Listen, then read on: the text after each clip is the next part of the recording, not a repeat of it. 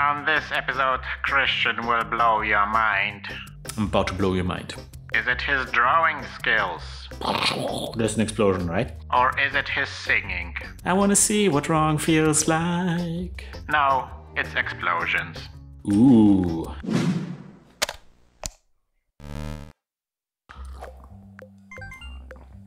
Hi everybody, I'm Christian, this is LazyDev's Academy. This is the Advanced Shmup tutorial, and we've been spending a lot of episodes on the explosions. We've been spending a lot of tokens and effort into the explosions, but have you seen our explosions? Have you seen the explosions? Those aren't bad explosions, I tell you that. Something I wanted to, we didn't do last time around. Look at how many frames we have for the explosions.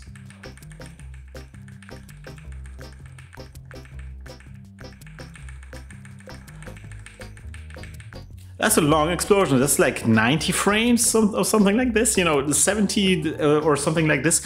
Let's see what did you have for Dodonpachi? Yeah, 75 frames for the Dodonpachi explosion. We are in that ballpark. We definitely created that kind of timing, recreated that timing. I'm happy about that. Today we're gonna add this part here that was part of the Doggie Zone. These kind of sparks. And I have to be honest here a little bit. We cannot create those sparks. These are too many sparks. My gut feeling is that there are just too many sparks. I want to keep the budget on each explosion kind of like, you know, we could recreate this, but we would only maybe have like 3 explosions at the same time on the screen. And I want to have the budget to have the explosions and other stuff happening as well. And because like the way we would draw these sparks is by doing line statements. And it's just not a single line. We would have multiple line statements for each spark. And it's like if you count the sparks, it's just like so many. Like, look at this. You know, how many line statements you would need to draw all this stuff. Probably not in the cars to recreate this look specifically. But we still want to add some sparks to add kind of like this. The spark is something that is kind of missing with our explosion right now. If you look at this, we have the fireball, but that initial blast doesn't seem as forceful, as powerful yet. And I think having more stuff that's moving fast, not just like the initial flash, but other things that are just moving fast out of the explosion, I think that will help to make the explosion seem more forceful. So that's something I want to focus on first today, doing the sparks. And then when we have some time left, we're gonna add some variation to the explosion. We want to mix things up a little bit. We're gonna make things a little bit more nicer, doing some randomization so it doesn't look as, you know, the explosions look kind of identical right now, and we want to add some variation. But first, sparks. Here's the thing. We have, look at this. This is the code for our particle animation. It's 257 tokens just to animate the particle. That's a lot of code. And we don't want to redo all this stuff for every particle out there, right? Like, it would be nice if we could just reuse the stuff. And a lot of stuff is kind of universal, like weighting, that's totally universal. That's the same whether it's a blob or a spark. Color, okay, maybe that's something that's specific, but you know, it's nice to have a color, it's okay. Age is totally something that's valid for every particle. Movement, we added, actually the last episode, we added different types of movement, and we have also different types of size change. Maybe the size is not important, but the movement is totally something that we can use those tools to move different particles around. And then, yeah, these things are also maybe useful. I don't know what this is. Let's remove this. So I want to reuse the system on different particles. Basically, this whole parts array, this will include lots of particle objects, and those particle objects will be rendered to the screen differently. They will animate the same way. We're just going to run them all through the same update function.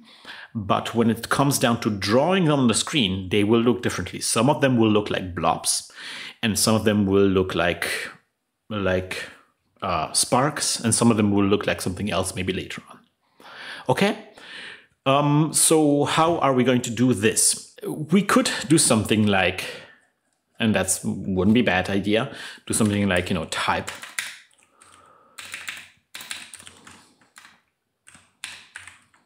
equals blob, right? Maybe it's not type because type is already a reserved word, but let's like kind, the kind of a particle it is. It is a blob, and then it would be that another particle would have the kind spark. That's totally valid, and that's something we totally can do, but we can do a little bit better, I think. And that is, I don't know if we already did this before. We might not have done this before in the basic tutorial, but I'm going to blow your mind.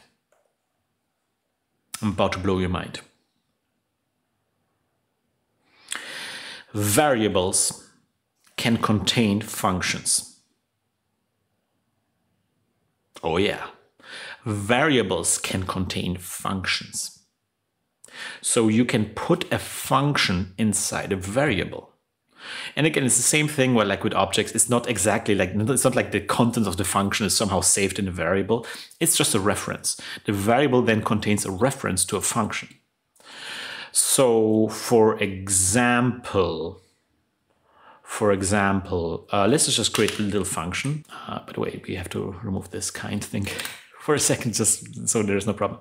Let's go like the function, and let's call this hello, and it just prints hello. Okay? Prints it in the center of the screen with a red color, so it's really clear. Let's put it in the draw function, hello. Okay, it prints the hello, okay? But we can also say something like my variable equals hello. My var, that's a variable, right? And we say equals hello. Now, we don't say equals hello, open, close, parentheses. Is this parentheses? Yeah, it's parentheses, right? Or is it brackets? Let's just say brackets.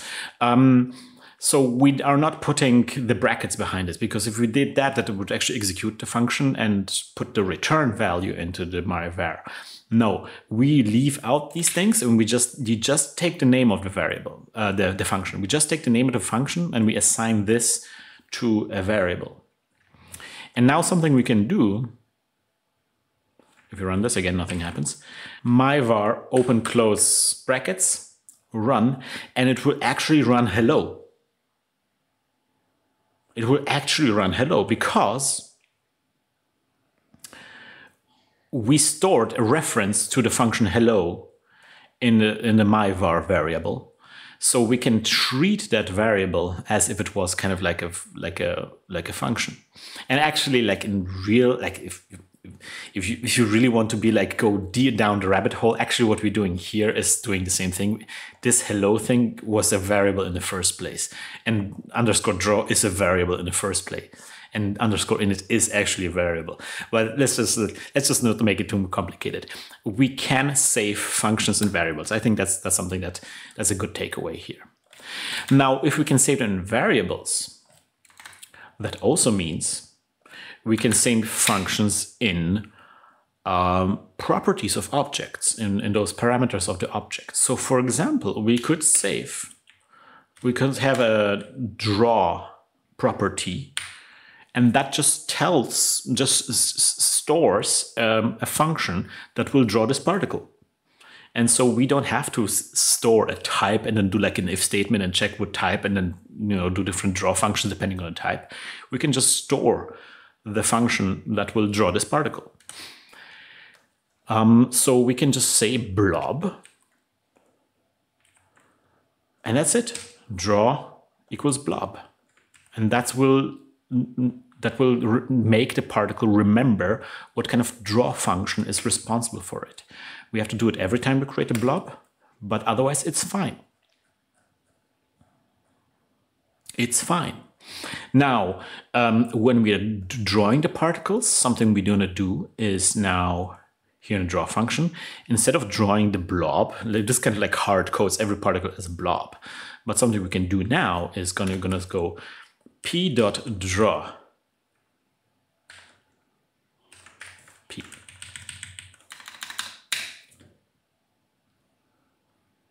Because this will invoke this draw property, right? This will invoke this draw property, and that the draw property stores the function that is responsible for drawing, or stores a reference to a function that is responsible for drawing. So p.draw will be the same as saying blob, and then, you know, giving the parameter, the particle as a parameter. Let's see if that works. Totally works. It's a no problem. No problem at all. What even is the deal? So this allows us now, obviously, to create different types of particles. So, for example, let's, instead of the blob, let's just make a particle that is called, a function that is called spark.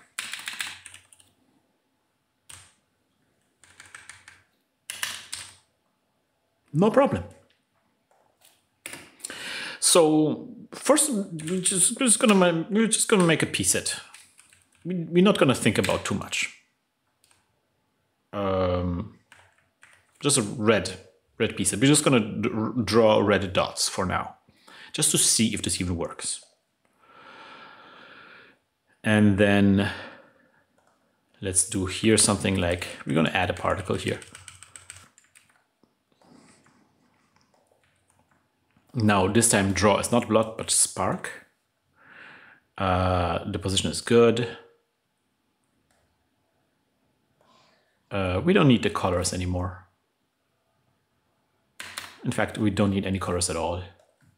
Max H, we're gonna do a really big max H just so we can see the particle.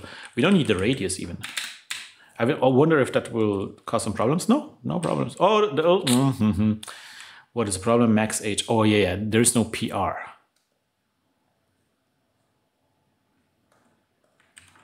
No problem at all. Let's do something like here. PR equals PR or 0. 1.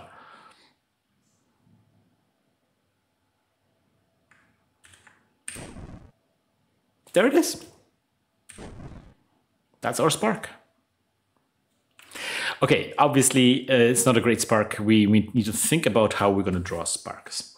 Let's just assume we're going to move them very fast. We're just going to spawn particles and move them away from the explosion. We could just draw them as a line. So let's just draw them p.x, p.y. And then let's assume we are not using the 2x and 2y, but we're instead using the speed x and speed y properties to animate them. We just did them on the last episode, and that's why we added, one of the reasons why we added them, also for the upwards drift. But you can see here, we had a 2x and 2y. That was initially how we did it, where you have a target position where the particles animated to. But we added the second way of animating them, where it's like we're setting a speed for the particle and it just flies away. And that's something I want to add here. So I want to use this. So I want to draw the particle as long as its speed. So we're going to go px minus p.sy. And I'm saying minus sx because I want the particle basically to leave a trail behind. So it moves and there's going to be a trail behind the particle.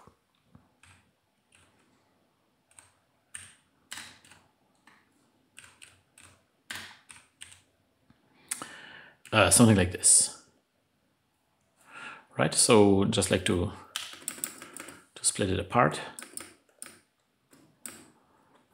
So x, I don't know if that's even better readable. So the line is going to be drawn from x and y, that's the x and y position of the particle, to x and y, x minus the speed x, and y minus speed y. So basically, it's drawing a line between where the particle is and was last last frame. That's a different way of phrasing this.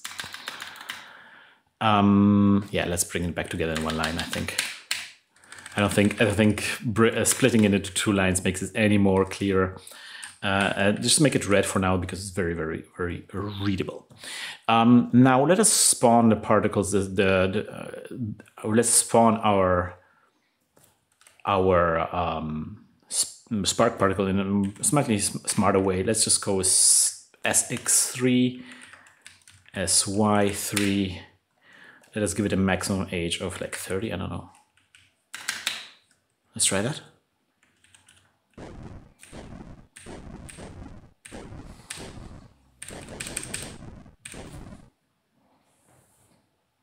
That's good, that's good. Now we want to have more of them, and I think doing this manually is going to be a bit, going to be not good.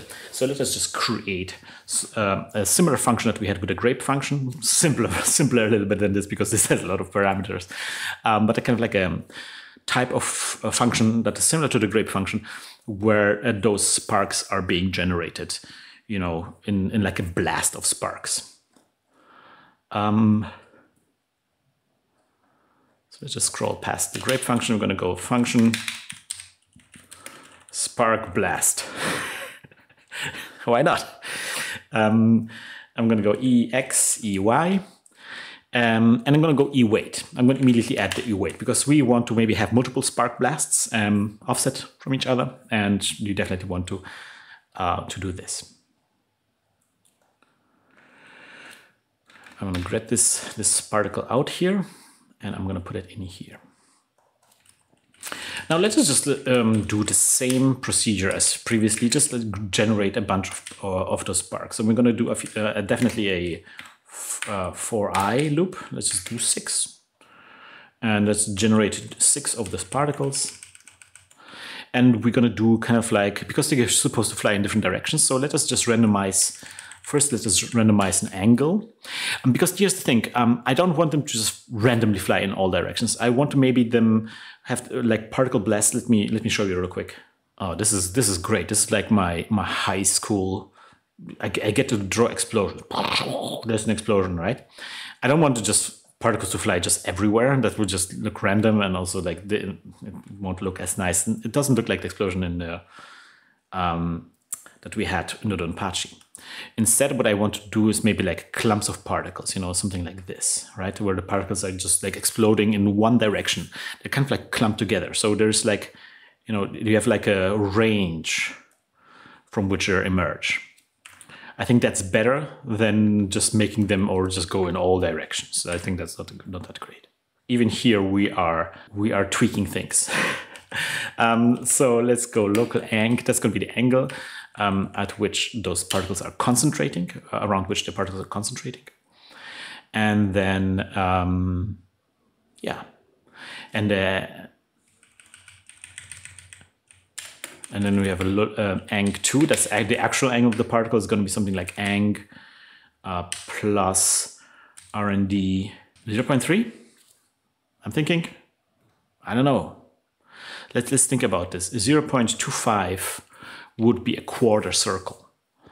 So maybe 0.2, 0.15. Let's try that. We're basically taking an angle that we chose, this is here, and we're adding a random number to this to add some variation to the display sparks. And then we're taking this angle 2, and we're going to calculate this x and y speed.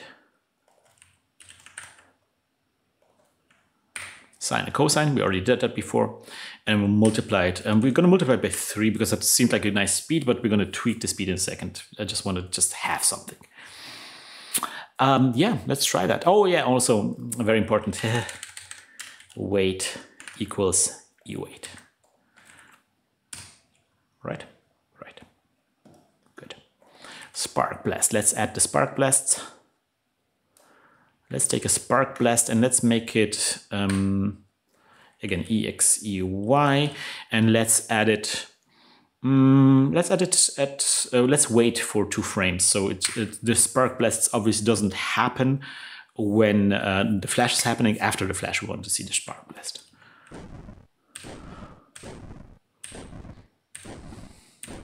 It looks a little bit as if the explosion shoots out a little bit. Maybe we want to increase the range a little bit. Let's go with 3. That's better. Maybe that's 0.5. Okay. Yeah, that looks less like shooting, more like explosion. Okay, that's good. Right, let's just tweak the speed. And this is actually also where I wanted to do maybe a little helper. Here's the thing. It's always, whenever we add variation, and this is something also that comes up later in this episode, whenever we do like a variation, we add some random numbers to stuff, it's always a bit awkward to work with the R&D, because the R&D always starts at 0 and goes to that number, you know. We sometimes want to say like, oh, give me a number between this and this, you know. And again, that always involves a bit of math.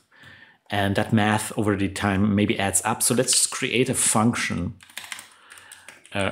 called R&D range. R&D range. Let's call it R&D range. And then from 2.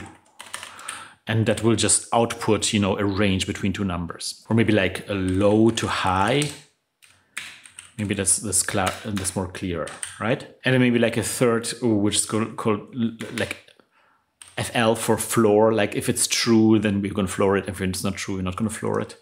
And then we're going to do something like local val equals. So it's going to be R&D something plus low, right? So if low is say 5, the minimal value is 5. Then it would be some kind of random number plus 5 always. So the question is like just like what is going to be the R&D number? If we put in high, that's good, but it's we also have to subtract low from that, right? I think something like this. Now let us go through this with certain test values, just like to wrap your head around this, and then actually let's just always floor it for now. Let's just always floor it. So we return floor val. And we're doing it in 2 steps. We could do it in 1 step, but it's fine. So let's just say low is 2 and high is 4. What would that look like? So we would then have R&D 2 minus 4 plus 2. That would be R&D 2 plus 2. Floor, R&D plus 2. So that would be 2.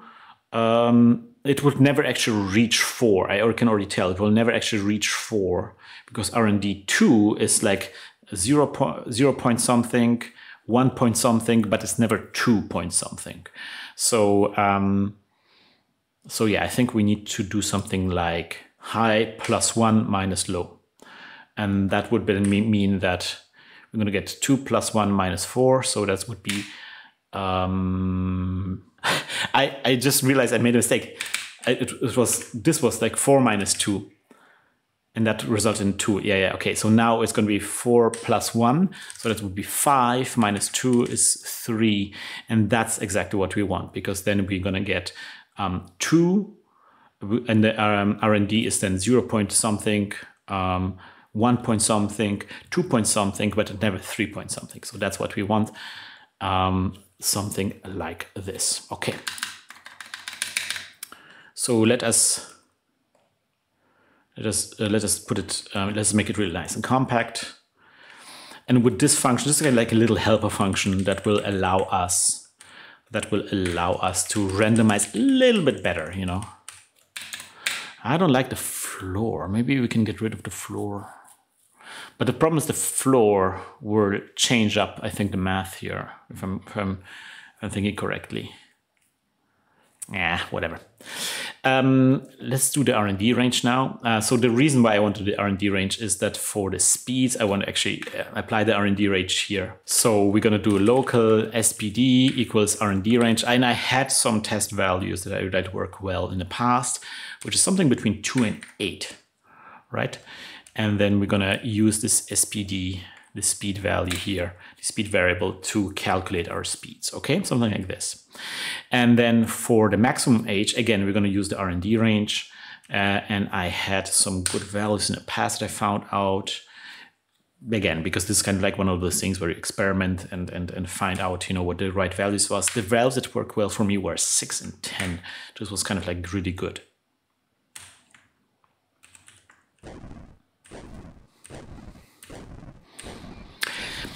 This is cool. There's some problems and I want to address them. First of all, the sparks kind of like just disappear.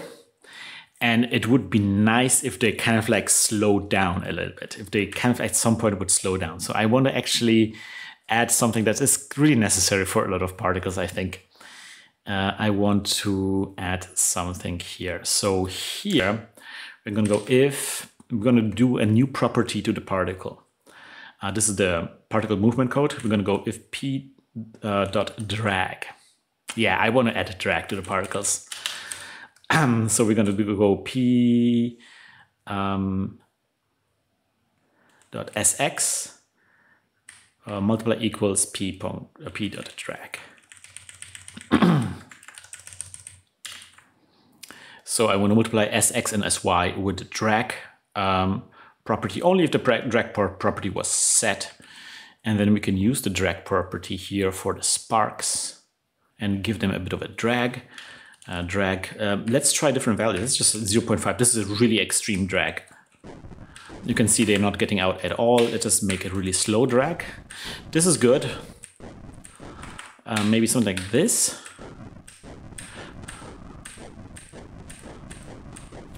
Maybe then we need to increase the speed a little bit. Let's do like a minimum speed. Let's increase this a little bit. See, the problem is we 0.8 maybe. Yeah, it's a bit better. The problem is we don't want the sparks to fly, all around the screen. We want them to stop at some point, just disappear at some point. So it's kind of difficult. Let's see. Let's just step. Yeah, I think what we're doing right now is the maximum age is kind of like stopping them. So let's just do like a really big maximum age, and let's. Yeah, I think we need to increase the maximum age a little bit. Yeah. 10 to 15. Less variation. Yeah, that's good. And then we can increase maybe the drag a little bit. Now 0.8 look better. Maybe lower down by 2 frames. Yeah, that looks better. So now that we have these sparks, I actually want to spawn multiple sparks. So let us do a spark blast here and here. So let us do another one 5 frames later, something like 7. Let's do one at 5 and then one at 10.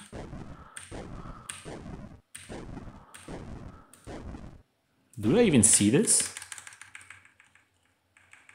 Oh yeah, they need to be a bit further. And then the first one is going to be a bit earlier. Yeah. See, I want to feel like it's a bit of a 2-stage explosion thing. That's good. 8.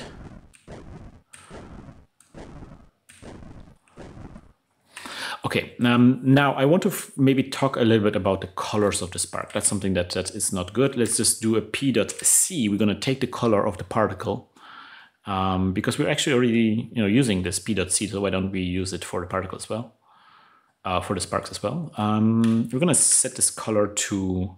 Now the nice thing about using the C, we could technically animate the color of the spark, but I'm not. Let's set it to yellow 10. Oops. Oh yeah. Yeah. See, it adds a lot of oomph. It adds a lot of chaos to the proceedings. Now, something we can also do is, I think the sparks are a little bit short. I want to add them, increase the length a little bit, and we can do this. We can just multiply the sy here in the particle when we draw the line, where you can multiply it by 2.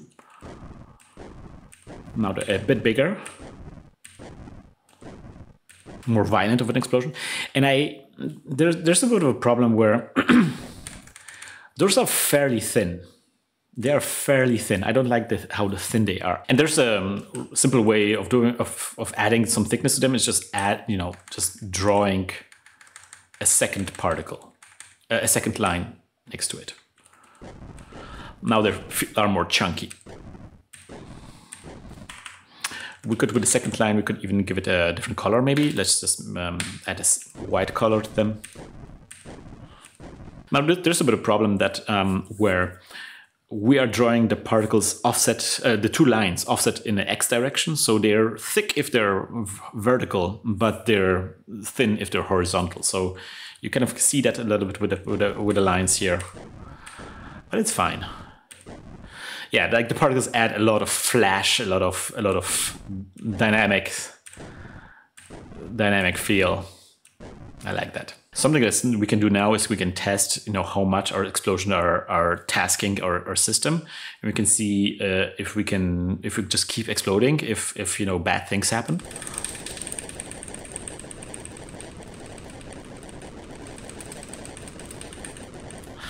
So you see, it's actually pretty efficient. Like if I just mash the button like crazy, I get to 0.3 of the CPU, and we're just filling the screen with explosion at this point.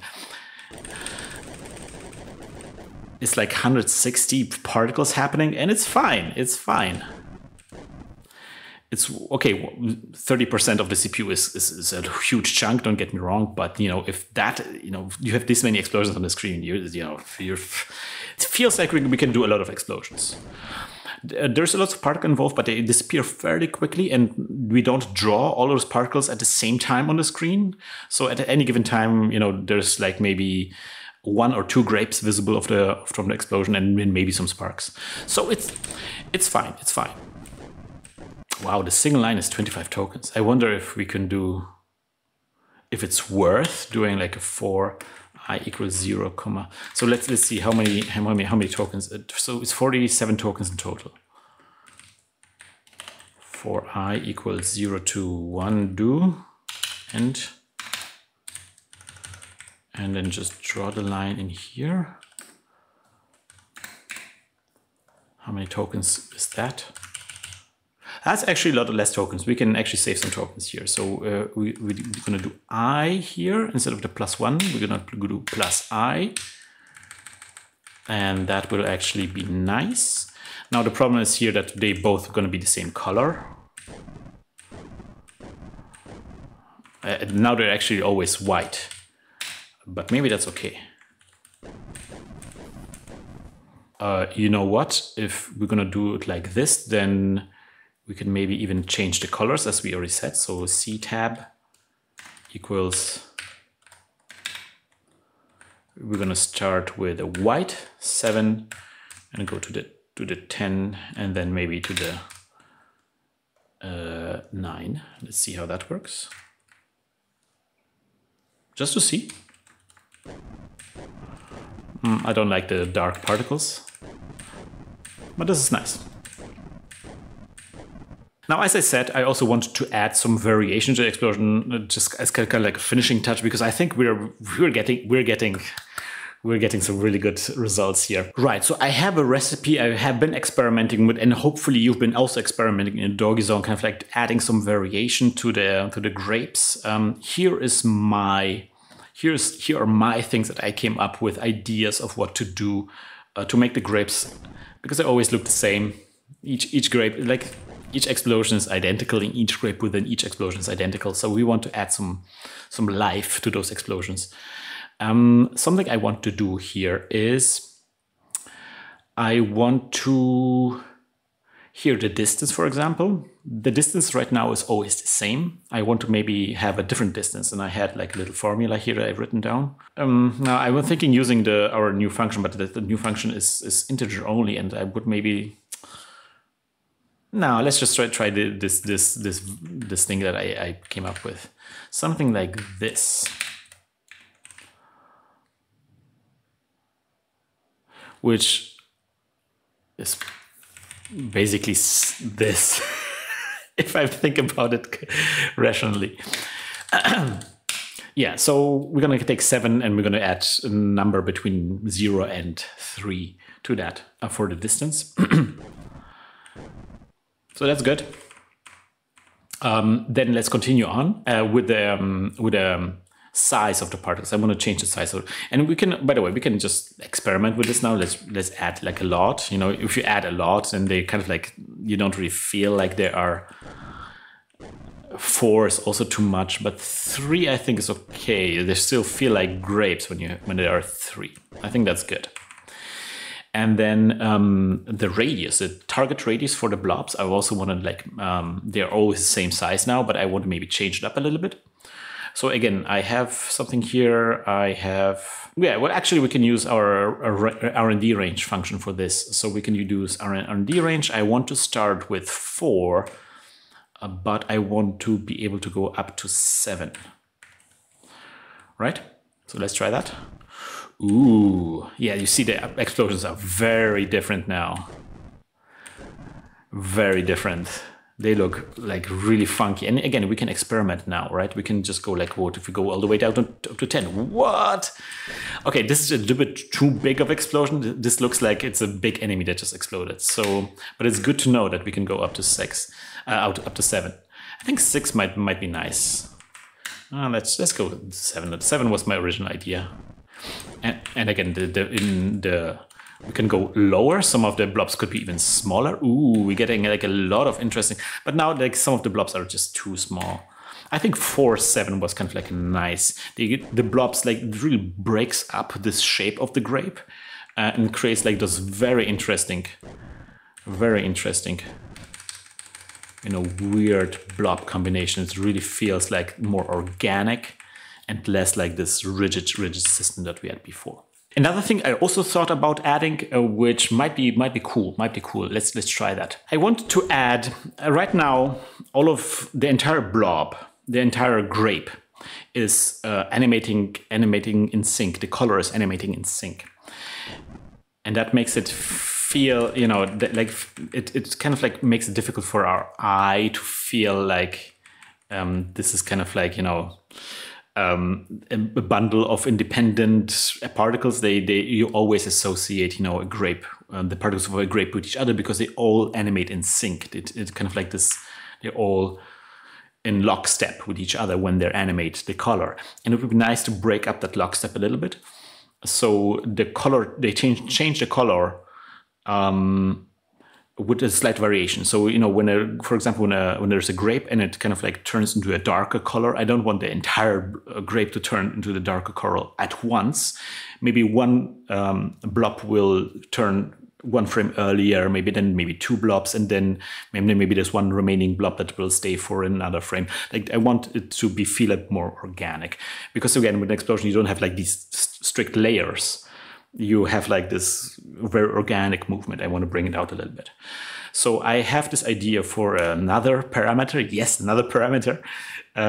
Color tab V, color tab variation, table variation. And we're going to do R&D 5. We're going to drop R&D 5 in there. Here as well. No, actually here not. Not in the center particle, just in the outer particles. And what are we doing with that? Well, here when we're doing the particle, here, when with h is 0, we're going to say like something like p dot c tab v equals p dot c tab v or 0. And again, we kind of like set, if this is not set, we're going to set it to 0. Just so we have something here. And then the ideas with the c tab v is we're going to add this to our h when we calculate the h of the particle. We're going to add it to a h. It's kind of like an offset. It's an offset. It makes the particle a bit older when it comes to an animation of the color. And because of our mid function here that we smartly set up here, it doesn't matter if the particle is now then older than its maximum age. It's fine. It will still look okay. And now this is very subtle. So let's just observe frame by frame. You can see how the individual particles from that blob are kind of like getting older earlier And then the rest of the blob gets older. See how this is more organic now? And now when it turns into smoke, it doesn't turn into smoke all at once, but kind of like with offset value. And again, we can experiment. We can see what wrong feels like. I want to see what wrong feels like. I want to see what wrong feels like. I want you to show me. Okay, so now it's just basically just chaos. It's just some random particles turning into random colors. 10 is actually not even that bad, I would say. But I still prefer the number that I arrived with, 5. If it's lower, then it's basically the same that we had before. So I think, what about 3 or something? It still feels too much in sync, and 5 brings like the organicness of it. So now it feels like the particles are kind of like detonating with each other. Everything seems melded together. It doesn't really feel as individual grapes anymore. It's just a bunch of particles spawning now, which is what we wanted. This looks like an awesome explosion. Yes, yes, yes, yes. Let's go to the Doggie Zone. That is right, the Doggie Zone. So if you look at our to-do list, this is done. We made a juicy procedural explosion. It cost us a lot. We have like the system set up with particles now, which we can use for other things. We're going to look at what we can use it for. Something we haven't done yet is making big explosions, but we already saw that it's kind of easy for us to use that system and make bigger explosions out of it, just make bigger blobs and so forth. It's going to be fine. We have the tools that we need to make bigger explosions. I'm not going to worry about the big explosion right now. I'm confident we can pull them off. So this is done. The final prototype. This is the final prototype that we have in front of us, but it is a tough one. Building the level is the prototype. So we're going to go back to the scrolling prototype, and the task here is we're gonna have to make the level, because we have to figure out the tile set. With level, I don't mean the enemies and so forth. I just mean the background. We're going to start working on the background of the level. And there's Secret Tech 1. And there's Secret Tech 2. I don't even know what Secret Tech 2 is.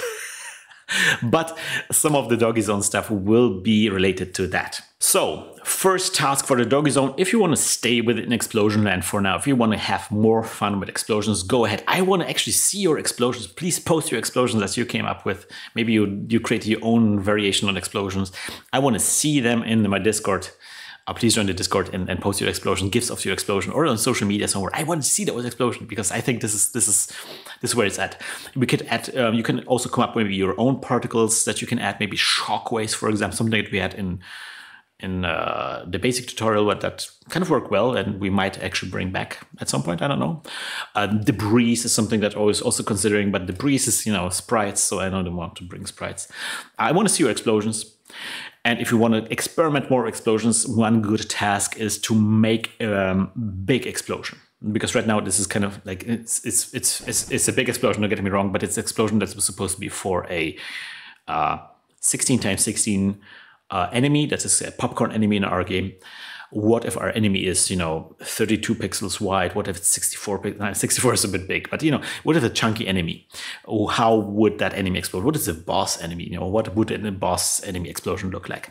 That would be a good thing to experiment for the Doggie Zone. But if you want to leave the explosions behind, if you want to move ahead to where we're heading right now, that would be we want to go back to the scrolling prototype. And I want to combine the scrolling prototype with the ship movement prototype. So this would be the next task for the Doggie Zone, combine the scrolling prototype and a ship movement prototype so we can have a ship flying above a scrolling background. And the third task, and that would be probably the most difficult one, and it's kind of like a teaser of what's coming up. I want to add this phenomenon that you maybe saw in a lot of games. I want you to look at something like Raiden. In Raiden, when you move the ship to the left, the background scrolls underneath. So you kind of like see more of the level. So the background scrolls underneath as you move the ship left and right. So the levels actually widen in the screen. And when you move left, the level scrolls to the side. So you can see part of the screen that you didn't saw before. Horizontal scrolling is what I want to add. That is dependent on the position of of the ship. That's something we're going to work on the next episode.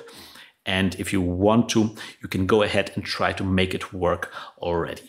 Yes. But for now, I'm going to say a big thank you to all the people who are supporting this show on Ko-fi, because yes, there's a lot of people supporting this show on Ko-fi, and they're wonderful people, and they're making this show possible.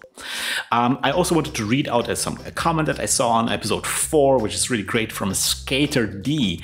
And they say it really makes me, episode 4 was about scrolling. It really makes me all the more impressed that Carol Shaw was able to create what felt like a huge unending world with only 4K of code by using procedural generation in a river raid on the Atari 2600. I'd really like to see a video on how that would work in Pico-8 in a way that I could understand. I don't know if I can make like procedural, because I'm assuming it was procedural in river raid. I don't know if I can make it work, but we're definitely gonna make like this shmup totally is River Raid inspired. River Raid was one of the first games I bought it at Atari. Like my dad bought me an Atari, not a 2600 but a 130 XE, and that was literally, I think, the first game we tried. I never saw a game like this before. It's great. It's a little ship flying along a river. Not really a shmup, but definitely shmup adjacent. Very, a proto shmup, I would say. Absolutely amazing game, and definitely one of the big inspirations for this project. We're going in this direction for sure. So yes, if you want to also support this show on Ko-fi, the link to that is ko-fi.com/lazydev. So one of the big perks is that you get to see new episodes earlier. Next episode, it's gonna be all about scrolling, vertical scrolling, sideways scrolling, and we're gonna think about the levels and the tile set. Big topic. See you next time around, guys. Bye bye.